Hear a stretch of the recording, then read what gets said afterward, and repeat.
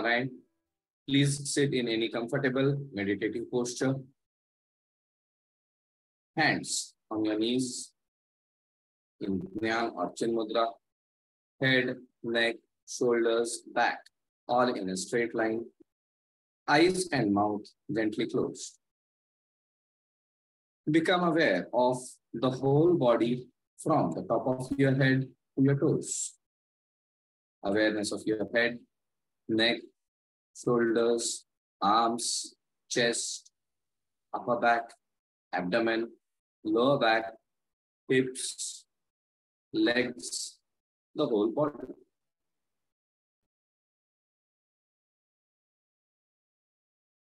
Shift your awareness to your breath. Normal, spontaneous breathing coupled with awareness.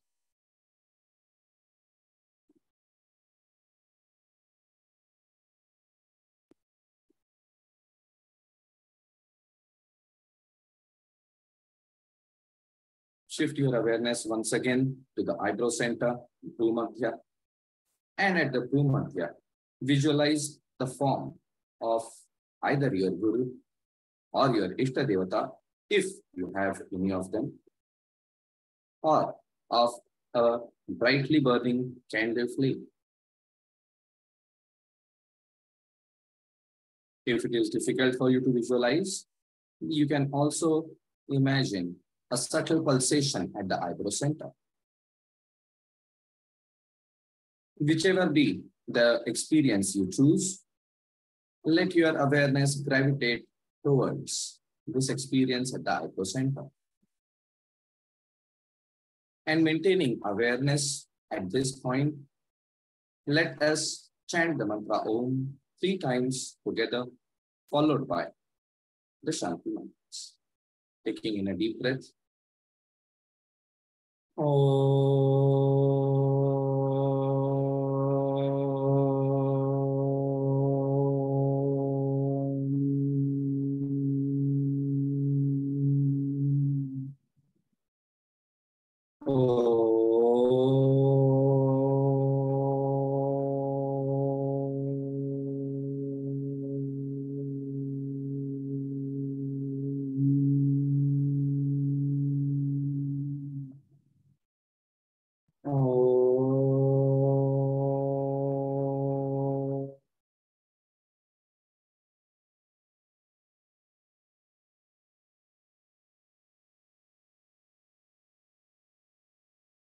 Together. Om Sahana Bhavatu Sahanau Bhunaktu Sahaviryam Karavavahai Tejasvinavaditamastu Ma Vidvishavahai. Om Shanti Shanti Shanti Hari Om. Keeping your eyes closed, gently rub the palms against each other. Place them on the closed eyes. Experience the warmth radiating from the palms to the eyes, to the brain, to the whole body. And then gently move the palms away. Open your eyes. Hari Om, Tat Sat, Namo Narayan, Jai.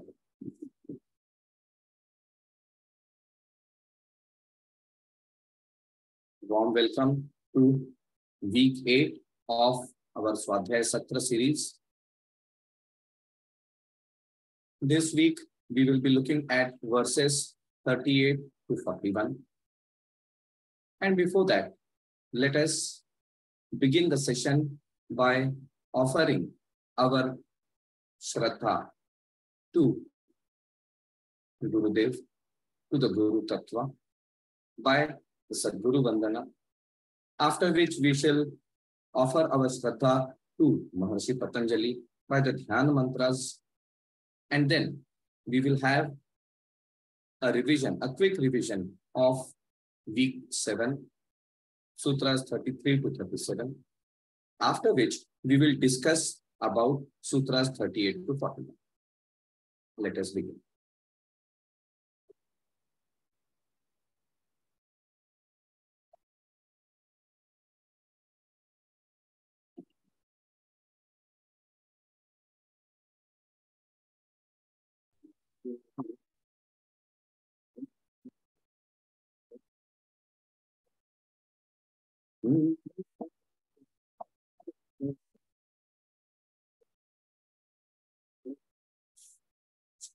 Shri Ram Jaya Ram Jaya Jaya Ram Shri Ram Jaya Ram Jaya Jaya Ram Shri Ram Jaya Ram Jaya Jaya Ram Shri Ram Jaya Ram Jaya Jaya Ram Bhava Sagar Tarana Karana He Ravi Nandana Bandhana Khandana He Sharanagata Kinkara Bhitamane Gurudeva Daya Kar Deenajane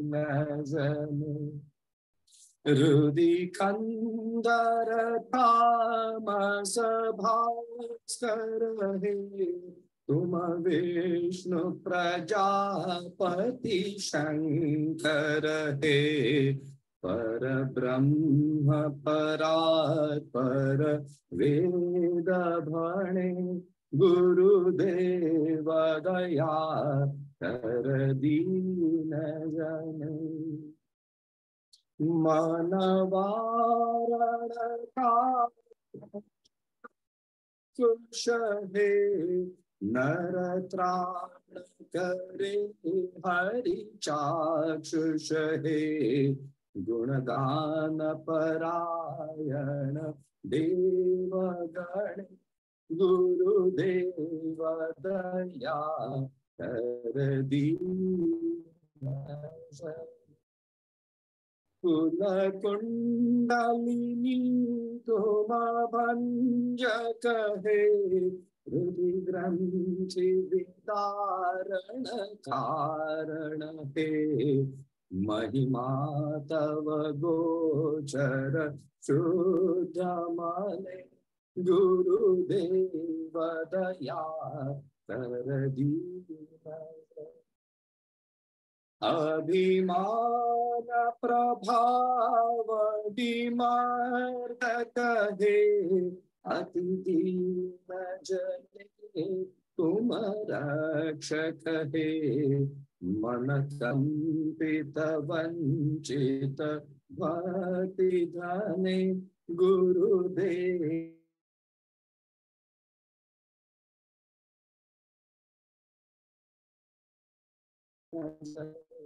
Ripusudan मंगल नायक हे सुख शांति वराभय दायक हे त्रयताप हरे तव नाम गुणे गुरुदेव दया कर दीनजन तव नाम सदा सुख साधक हे पतिताधम मानव पावक हे मम मानस चंचल रात्रि दिने गुरुदेव दया कर दीनजने जय सद्गुरु ईश्वर प्रापक हे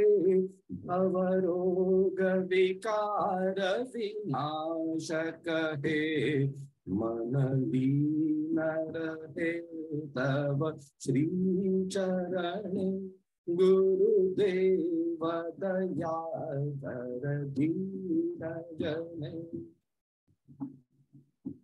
Shri Ram Jaya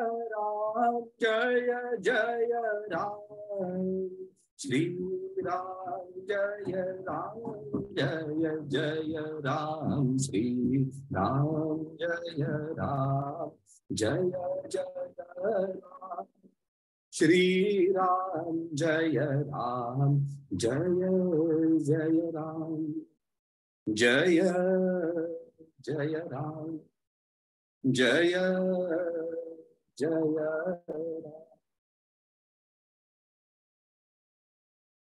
Keeping our eyes closed for a few moments, visualize the form of your Guru at your eyebrow center. Feel the grace showering upon you.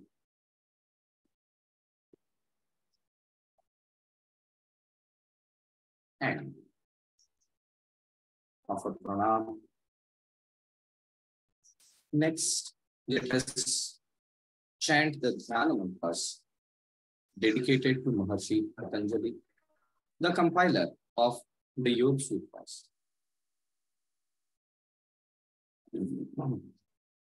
Yogena chittasya padena vacham malam sharirasya cha vaidyakena yopakarotam pravaram muninam patanjalim pranjaliranatosmi Patanjala mahabhashya charaka pratisanskrutaihi manovakkaya doshanam antre hipataye namaha.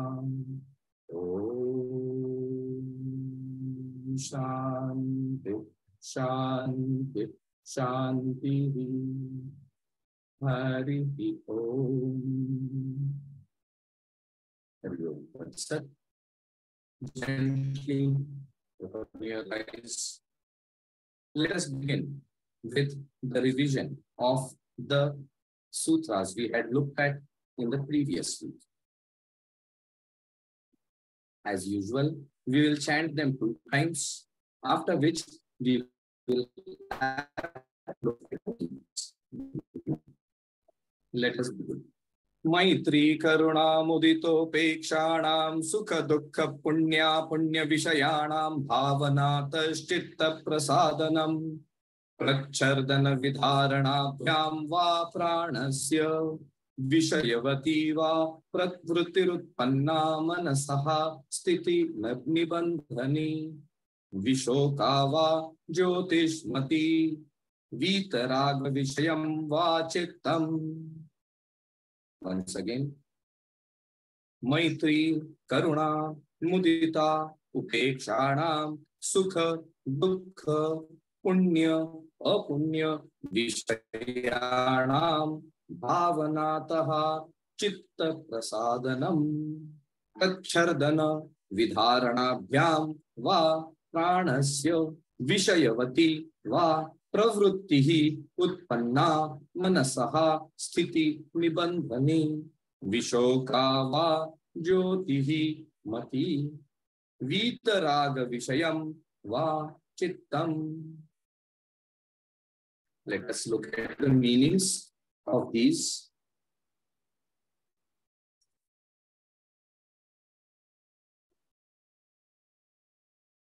Cultivating the approach of friendliness, compassion, happiness, and indifference, respectively towards the experiences of pleasure, pain, virtue, and vices, which will be generated due to the contact with the sense objects, helps purify the chitta.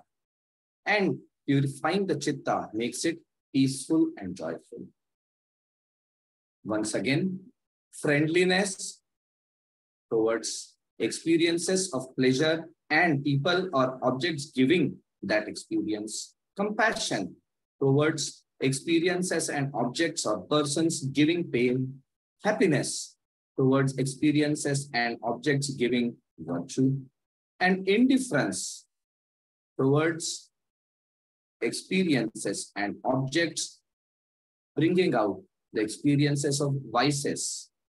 Apunya, that which is inappropriate. That is what purifies the chitta. This is very, very useful and important because this form we can practice 24/7. We will not be able to succeed in it immediately. If we were able to succeed in it immediately, we were experts. We are not experts. But if we keep this in mind, that we have to adopt these approaches, these outlooks towards these experiences, then slowly, bit by bit, our mind starts moving towards a place where there is peace and joy. Inside, not outside.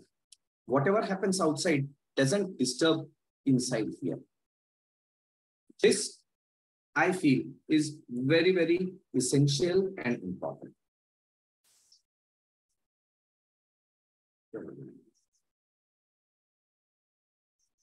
Sutra 34.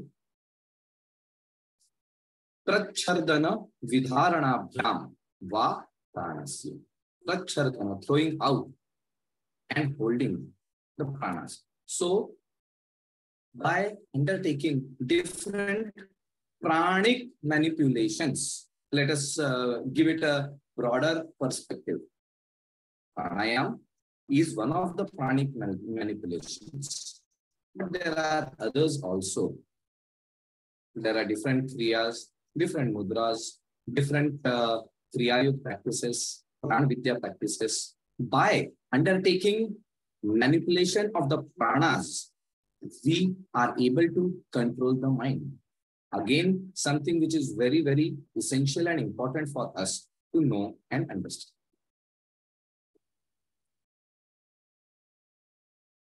Vishayavati va pravrittihi utpanna manasaha sthiti nibandhani. A state of steadiness in the chitta can also be brought about by bringing the mind to observe the experiences of the senses and the outgoing tendencies of the mind. Now, this is a third way. We have looked at two ways. Now, Maharshi Patanjali has given another way. You bring about a steadiness of the mind by observing the mind running around. It might appear to be contradictory, but if you try it out, you will see it to be true. Don't fight the mind. Swamiji always used to say, mind is like a very powerful elephant. Confronting the mind will never work. Befriend the mind. This is a way by which we can befriend the mind. We have the different outgoing tendencies of the mind and the mind running around towards the senses and sense objects and everything. Okay, doesn't matter. Let me observe. I am getting angry and I know I am getting angry. Okay, this is the situation which is making me angry. This is the situation which is making me, and this is how I am responding to that. This is a situation and I am feeling sad. This is a situation and I am responding this way. Again, please don't judge, but just observe. See, he has not said, he has spoken of punya and apunya earlier. And he has not said papa. Please remember, he has said apunya. He could have said papa, but Maharshi Patanjali has used the word apunya. Why? Because he wants to let us know that there is a difference, but there is no judgment. In the same way, in a very non-judgmental manner, we have to observe what is happening. Okay, my mind, although I'm sitting here and listening to the Swadhyaya Satras, my mind is going, oh, today is Sunday, I have to do this, oh, that is there, that is there, that is there. Fair enough, observe it. Just keep on observing. Like in the beginning when we chant Om, I am breathing in and I am aware I am breathing in. In the same way, my mind is playing around and I am aware my mind is playing around. Just that much. And when that happens over a period of time, of course, you have to practice this over some time, then a steadiness of the chitta can be brought about. Next, Vishoka va Jyotishmati, another way. There is a state of the mind where the luminous state, the effulgence of the mind comes up. By trying to connect with that state of the mind and just remembering that, we are able to transcend. That is yet another way by which we can overcome the obstacles, the obstructions, the difficulties which come, which Maharshi Patanjali had listed earlier. Lastly, Vitaraga Vishayam Vachittam. Even if all these above are difficult, Maharishi Patanjali has given another option, the easiest option. Try and connect with the memory, with the events, the actions of a person who has transcended the passions, and concentrate on that. Let the mind dwell on that. And the energy of that source which you have chosen automatically pulls you up, uplifts you. A very good way of satsang. Sangat means association with appropriate, good, uplifting. And sangat, when you are remembering that, is also a form of sangat. So this can also be understood as a form of satsang. Not satsang what we generally understand. Satsang is generally understood to be a discussion, but this is not necessary. You have to be in the presence, in the company, and just like an electron going into the electromagnetic field immediately changes its properties. Same way, when we come into that field of a higher individual, there is a change in our properties. That is what we have to try and do. Vita Raga Vishayam Vachittam. So this is what we had learned last week. And what is it that we have to learn this week? Let us look at the sutras of this week, 38 to 41. Swapna Nidra Jnanalambanam Va Yatha Bhimata Dhyanadva Paramanu Paramamahatvantosya Vashikaraha Shina Vrutterabhijatasyeva Manehe Grahitru Grahana Grahyeshu Tatstatadanjanata Samapattihi. Just 4, but very, very important. Let's chant them once again. Swapna Nidra Jnana Lambanam Va Yatha Bhimata Dhyanadva Paramanu Parama Mahatva Antaha Asya Vashikaraha Shina Vruttehe Abhijatasya Iva Manehe Grahitru Grahana Grahyeshu Tatstha Tadanjanata Samapattihi. Let's have a look at the meanings of these. Sutra 38 says, Swapna, state of dreams, Nidra, Jnana, Alambanam, Va. So you can provide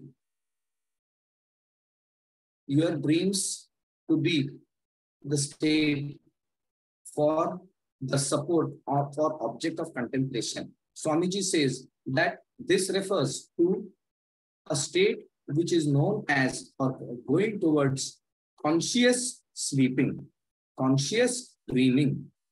Generally, in the state of dreams, we are unconscious.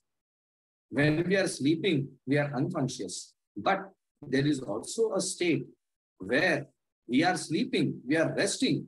Our EEG, electroencephalograph, will show that the waves are exactly like when you would be in sleep or deep sleep, but you are conscious. That is a state of conscious sleeping and conscious dreaming. Swamiji had said once that you dream and you are able to remain aware about these events in the state of dream. And you can also change or think about the states. Oh, this is happening, so let us change that. So there is a bit of conscious component in dream. Usually in dreams, we are unconscious, and whatever is happening, we are just observing, experiencing that. We don't have much of choice over there. But if you are able to reach that state where there is choice and consciousness, and you can consciously manipulate, move, change, that is a state of conscious sleep, conscious dreaming. And that is a higher state. That is not a lower state. That we should try and achieve, and that can be utilized as a support for contemplation, for meditation. That is one more way which Maharishi Patanjali has said. For us at this point of time, it appears to be very difficult. But as we progress, slowly and slowly, bit by bit, this becomes possible. Yet again, option given. You see, if we observe, Maharishi Patanjali is not giving just one way. He is giving, actually laying out the entire cafeteria approach. Would you like to choose this or that or that or that, depending on your capability, depending on your intention, depending on your time availability. All these things you can change and choose what is working for you, depending on the situations,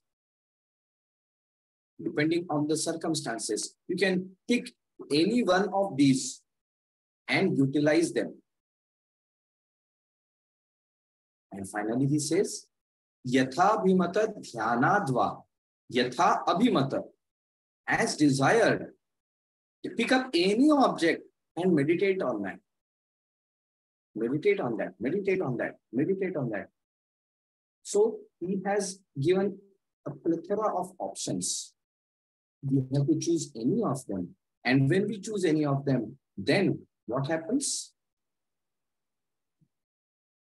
Paramanu, parama mahatva, antaha, asya, vashikaraha. By this, one can attain mastery over the entire creation, ranging from the smallest, minutest subatomic to the most gigantic, galactic. Every speck of creation you can have a control on. That is the strength of meditation. So we can use any of them and reach that level. And finally, by doing so, by reaching that level, then what happens? Kshina vrittehe abhijatasya iva manehe gruhitru grahana grahyeshu tatstha tadanjanata samapattihi. Kshina vrittehe means the vrittis get weakened and you come into a state of kshina vritti. The chitta is in a state of kshina vritti, means all the vrittis have 99.9% been eliminated. There's just a very, very fine trace of that remaining. That is kshina vritti. Once we have that, then what happens? Abhijatasya, like a very well polished manehe, crystal, grahitru, the one who receives, the cognizer of experiences. Grahana, the medium of cognition, the senses. Grahyeshu, that which is received, the object of cognition, the sense objects. So in the experience, there are three things. I, who am observing the experience, my senses, which are the medium of transmission, and the object which is being taken inside as the experience. Now, these three things, and if there is some filter which is placed, either because of my previous memories, because of my previous samskaras, because of previous associations, then there is a change in perception. If my senses are weakened or disturbed, again, there's a distorted perception. And if the object is also not being received properly. There is a distortion in perception. When the state of Kshina Vritti happens, then what happens? There is a complete absorption of the mind into these three, and that makes it like a complete high fidelity, no discrepancy mode of experience. And when that happens, there is a complete undistorted reflection. If we have a diamond, not a raw, uncut diamond, but a very well polished, cut and polished diamond, and you place it on a red cloth, it will immediately reflect red color. You pick it up and put it on a blue cloth, it will reflect a blue color. You pick it and put it on another orange cloth, it will reflect orange color. It does not have any personal prejudice. It does not have any personal bias. In the same way, when we come into the state of Kshina Vritti, then we have that type of a unbiased perception which is going on. And there is complete absorption of the mind. If everything goes away, only that remains when you are meditating. That is a state which is known as Samapatti. Everything has got absorbed into this. So in this week, we find that Maharshi Patanjali has told us there are multiple ways. And the end important function is to be able to experience focusing of the mind, ekagra chitta, and then getting the mind to transcend the vrittis. Doing so, what are we able to achieve? This is what we are able to achieve. If you remember, we started with the definition of yogaha chitta vritti nirodha. And in the first chapter, which is also known as the Samadhi Bhava, Maharshi Patanjali speaks about all these different experiences, the process, how we can reach that, and the different options which are available depending on the nature of the person, depending on the temperament of the person, depending on the situation of the person. There are different options available. But what is the end result, end objective, which is needed or expected? Trying to get into a state of Kshina Vritti. The vrittis, they are all settled, shant, no longer disturbing the chitta, and they have moved away. Doing that, there is no distance between the experience and the internal perception. This allows the mind to transcend itself. And in the next, he is again going to speak of the samadhi, the state of samadhi. What samadhi means. How is it that we can transcend the mind? And if we can, say, go into a state of supermind, a state of cosmic mind, that which is at the moment hidden, latent, sleeping within us, within each and every one of us, no matter how old, how young, how smart, how dull, how clever, how foolish, doesn't matter. That is available to each and every one of us. And Maharshi Patanjali has given very, very simple, clear objectives how to proceed in that direction. Not sermonizing, but giving practical tips. You do this. If this is difficult, try do that. Try do that. Looking at the situations, change what is possible. And when you do that, there will be certain movement within the mind, which he has again explained. There will be difficulties. What are the difficulties? And when you come towards the difficulties, how can you transcend them? So he has placed before us the pathway. And we have now to start trying and inculcating this in our life. When is it that we can apply one aspect? When is it we can apply another aspect? What can we do? What can we not do? These are points which are very essential and crucial. We are in week 8. We will be having maybe a couple of more weeks before we finish. We have reached Sutra 41 and there are about 10 more sutras left. So about 2 weeks. And I would like you to start summarizing all these sutras, your understanding of that in relevance with your life. And that is going to be the assignment which I will require you to submit to me before the end of our session, because I would like to know what is it that you have been able to understand. Where is it that understanding needs to be polished? Only then can we actually go ahead and make a difference in our life.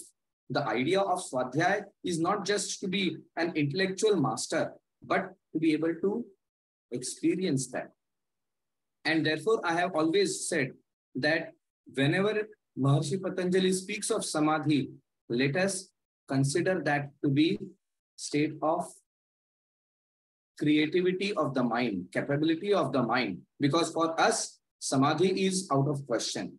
For us, just harnessing the higher abilities of the mind, let that be our first target.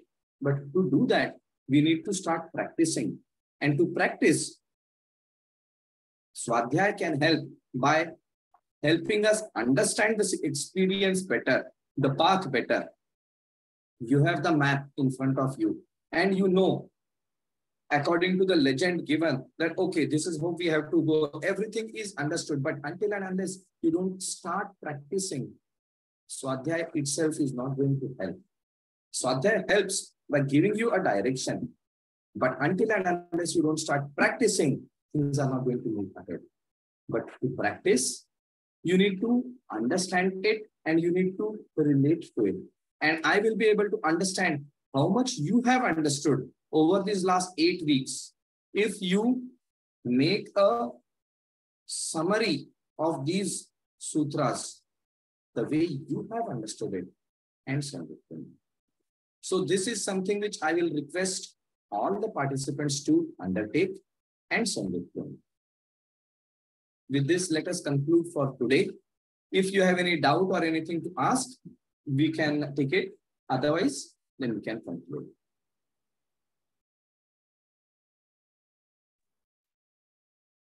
Swamiji, I have a question.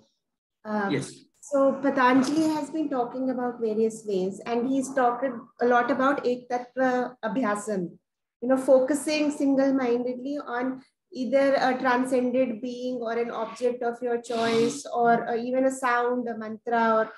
But what he has not, 2 things that he has not spoken of till now. One we were discussing yesterday is asana, like a physical, posture. And another thing he's not talked about is seva. So why is it that, these 2 have not been spoken of so far? He has been, you see, first point is that we have not completed the entire Patanjali sutras. So he will speak about that in future, the practices, asana. And this is the Raja Yoga Sutras, where physical practices have slightly less importance. The mental practices have higher importance. The asana practices you will find more in Hatha Yoga. Hatha Yoga we have to understand in a different manner. It is not the Hindi Hatha Hindi में हठ का मतलब होता है जबरदस्ती। तो जबरदस्ती कुछ हम लोग कुश्ती खेल रहे हैं, वो हठ योग नहीं है। हठ योग एक पूरी दूसरी प्रक्रिया है, लेकिन उसमें आसनों का उल्लेख आता है, and there is greater emphasis on asanas. Here it is understood that you have reached a certain state and then you are coming into Raja Yoga. So therefore he is not speaking much about that. And in Seva, if you look at the sutras after Ishwar Pranidhan, you will see there is a hint towards Seva. And as we go ahead, there will be hints about that also. Because these are sutras. And what is the definition of sutra? I had spoken about it earlier. Swalpaksharam, asamdigdham, saravat vishwato jagat, astobham, anavadyam cha, sutram, sutra vido viduhu. Swalpaksharam, very, very brief, like what we can say, WinZip. It's a zipped form. It doesn't have everything. Asamdigdham, saravat, it contains everything of the world. So this just hints at, and once it hints at, then you have to open it up and understand it. So he has hinted at these methodologies, but he has not gone into the details, because if he had gone into the details, it would have become very large and unwieldy. And remember, this was more than 5,000 to 7,000 years ago, at a time when information was being conveyed by oral form. So if you have too many stuff, we will start forgetting it out.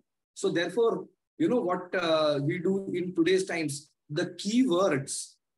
When you have a keyword, then based on that keyword, you can actually make up the entire essay. So in the same manner, what he has given us is a keyword. So he has given us a hint about it, and it is for us to develop it in our lives. That's why he has not spoken about it in great details. Sorry.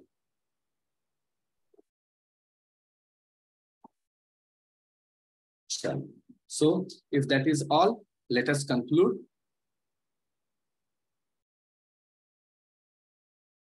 Please sit in a comfortable meditative posture, eyes gently closed, hands on your knees in Dhyan or Chin Mudra, head, neck, shoulders, back, all in a straight line.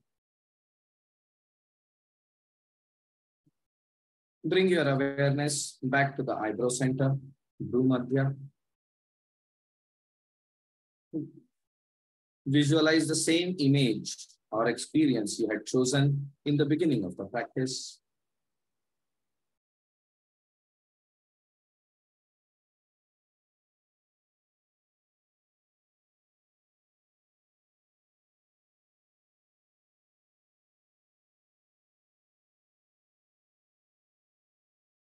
And maintaining your awareness on this experience, we shall chant the mantra Om 3 times, followed by the Shanti part. Taking in a deep breath. Om.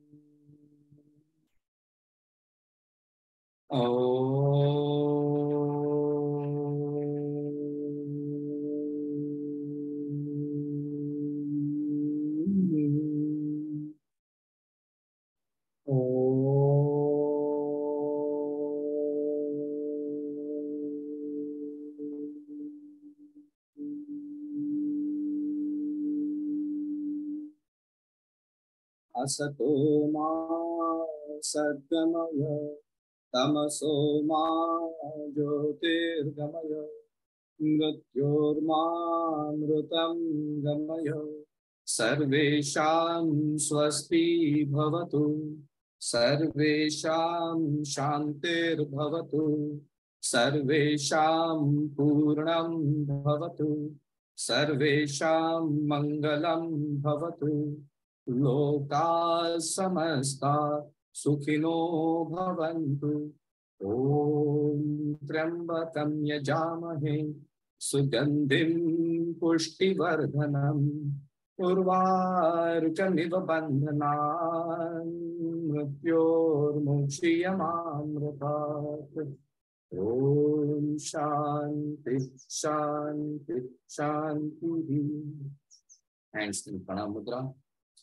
Tvameva Mata cha Pita Tvameva Tvameva Bandhuscha Sakha Tvameva Tvameva Vidya Dravinam Tvameva Tvameva Sarvam Mama Deva Deva Tvameva Sarvam Mama Deva Deva Tvameva Sarvam Mama Deva Deva. Hari Om. Hari Om. Tat Sat. Gently rub your palms against each other. Place them over the closed eyes. Experience the warmth radiating from the palms to your eyes, relaxing and energizing the eyes, the brain, the whole body. And then gently move your palms away, open your eyes. Hari Om, Tat Sat, Namo Narayana, Jai.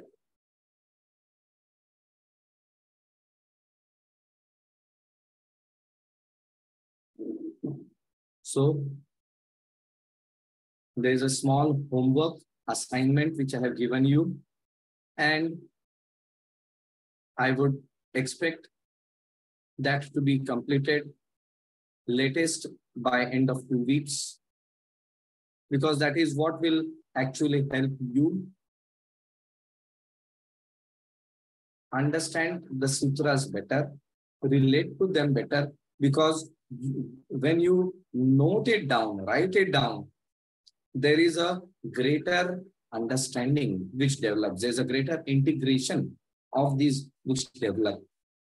And that will help you slowly, bit by bit, putting these sutras into practice.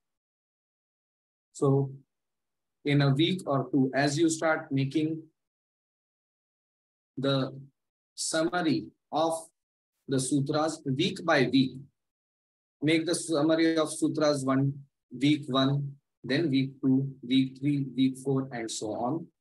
By doing that, it will help you better, and it will also tell me how much you have been able to understand. So, looking forward to your interpretations of the sutras, your understanding of the same. Let's conclude here today, and we'll meet once again next week for the Swadhyaya Satra. Namo Narayana. Jai. Namo Narayana.